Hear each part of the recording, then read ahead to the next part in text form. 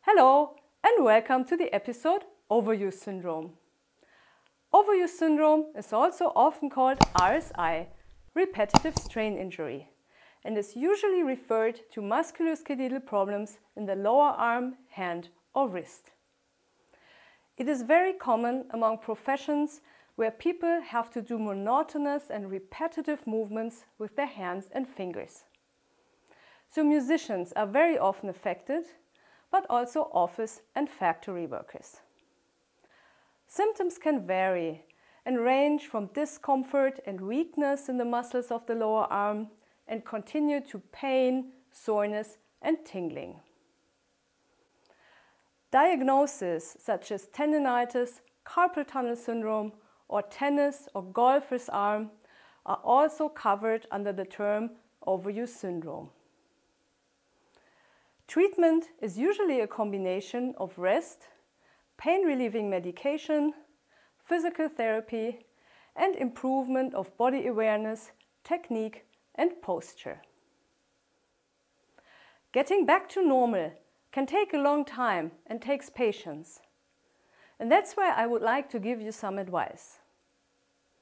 If musicians suffer from overuse syndrome and have to stop playing for a while, they're very often extremely nervous because they see everyone around them practicing, but they themselves are forced to rest.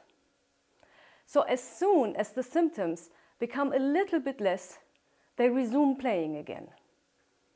And that's where the situation of the 3 twos happens.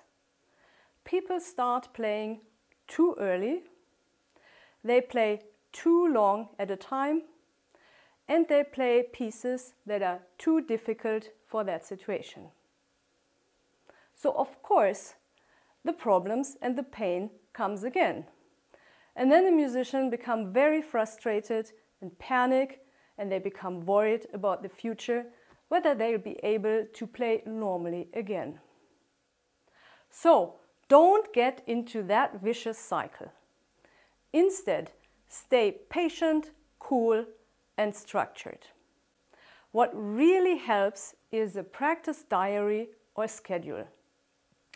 I very much like the schedule of Richard Norris, taken from his book, The Musician's Survival Manual.